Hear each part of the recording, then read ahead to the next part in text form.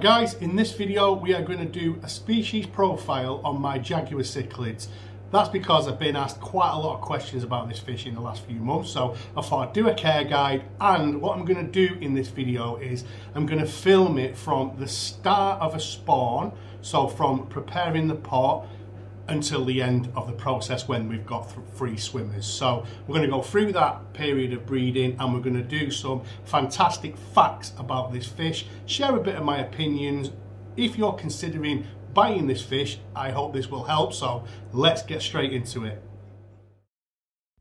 So this is the Parachromis Managuensis and the common name is the Jaguar cichlid. So the reason I'm doing this is because I get quite a lot of interest, a lot of questions around this species, and you can understand why, because it's a phenomenal species to keep. But I think that it's important that we know what it is we're buying from the long-term point of view on certain species and certain fish. So I thought, you know what, if I can help somebody and share some facts and some of my experience, then I've done my bit, haven't I? So what are the facts around this unreal species? So they originate from Central America, Honduras, Costa Rica, Nicaragua, and they are part of the Parachromis family. Others in the Parachromis family are the JAGUAR cichlid, the red tiger motor, the multifasciatus, and the Frederick Stali. Now, when it comes to size for the Jaguar cichlid, I mean, in the wild, these fish are going to get up to 20 inches to 2 feet, but in captivity, they don't grow as big, although they do get very big. They can top out at sizes of 18 inches, which is it's probably rare they get to that size, but you are looking at 16 inches for a male Jaguar cichlid. So that comes down to tank size, and I mean, tank size is an opinion, but my opinion with tank size for one of these is full grown male or full grown pair. I would probably say 6 foot by 2 foot by 2 foot, and I think that's a great size tank for these fish. Now mine at the moment are in a 5 foot by 18 by 2 foot, and they're going to get a long time out of that tank, but I think eventually I will have to upgrade to a 6 by 2 by 2. When it comes to tank mates for this fish, if you look at some of my old videos, I did have a Jaguar cichlid and a pair of Jaguar cichlids that I had in a community for a very, very long time, and I never had a problem. But I think that's a rarity. Most of the time, this species can be a very aggressive species. So I would advise, and again, this is my opinion, that you would keep these as a pair or just one fish on their own.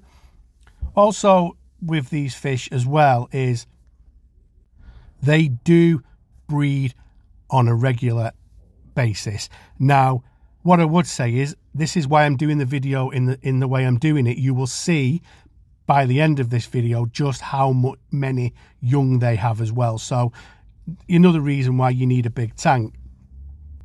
Quickly going into water parameters. pH around 7.5. Temperature, they can withstand quite a decent temperature, so anything from about 73 up to 80, 82. So they are a really hardy fish, and I found in my experience with this species that they can put up with quite a lot. They are a hard fish. When it comes to the diet, they are a carnivorous fish, so they do like a meaty diet.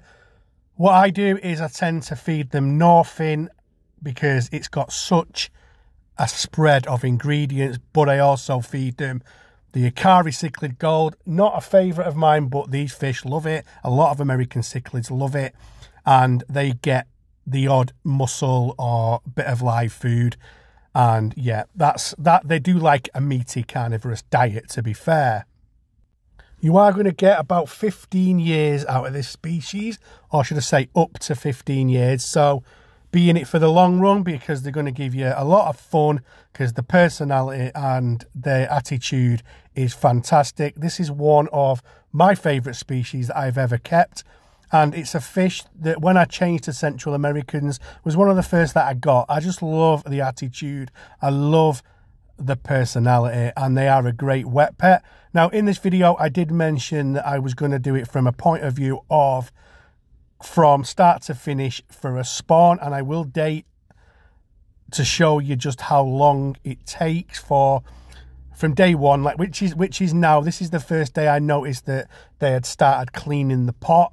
So basically what they're doing in this video is they're creating an area where they're about to lay their spawn. So they're cleaning the rock, they're cleaning the pot, and they are about to lay, I always say, thousands of eggs. And believe me, I reckon it's got to be over 1,000 eggs that this fish is going to do. So at this point, this is 24 hours later, and they are laying their eggs. So I will get closer to the pot and show you that they have laid their eggs. Now, the female will go in the pot, lay some eggs, and then the male follows her to fertilise the eggs. Now, I did say on an earlier video that this pot wasn't big enough, and I will show you in a minute just to show you what happened because I didn't have a big enough pot, because the male is just too big for the pot. So he did miss a lot of eggs with his fertilisation, but as you'll see at the end of this video,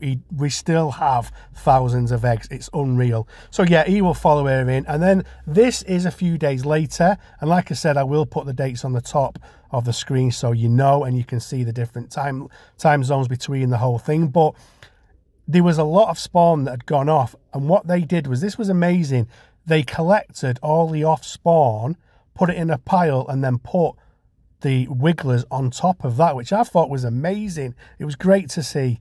So yeah, and then obviously a few more days after that, and again I'll put the dates on, we got to free swimmers, and there are absolutely loads in this tank. And when you consider the amount that went off, it's unreal, honestly. And this is the amount of babies that they have.